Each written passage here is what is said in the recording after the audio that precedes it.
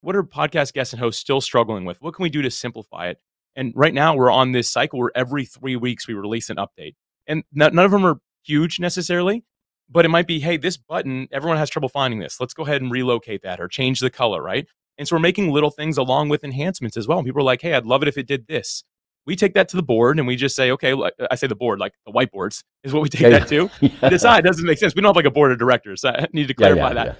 But yeah, the idea is just, hey, will this actually serve? If it will, let's add it and see what happens. Will it help everybody?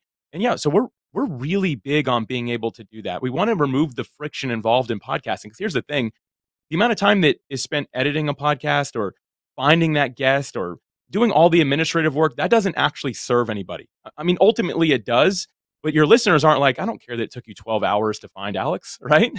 So the idea is, can we remove some of that friction and make the whole thing quicker so we can get it in front of people faster to actually serve them?